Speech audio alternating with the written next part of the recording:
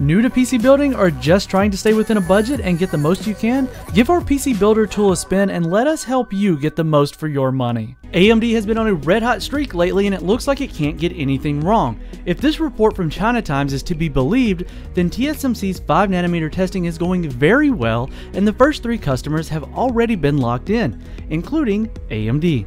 According to the schedule obtained by China Times, AMD's 5nm products will be landing in early 2021 with mass production for 5nm scheduled in 2020. TSMC's 5nm process has crossed 50% yield according to the report, which is what the yield for 7nm supposedly is right now.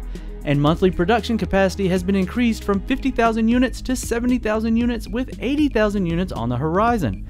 The new 5nm process is 1.8 times as dense as the older 7nm one and can increase clock speeds by around 15%. This means that a CPU and a GPU that are currently netting 4.4 GHz and 1700 MHz respectively will be able to hit 5 GHz and 1955 MHz marks quite easily. It honestly feels like AMD's luck is nowhere near to running out and the company's current stock price can only move higher. With TSMC handling the process lead over the industry and AMD's award-winning Zen designs in place and prices cheaper than anyone else's, the one complaint consumer can make right now is that the company could give a little bit more attention to the GPU side as well. Everything else is, well, as they say, gold.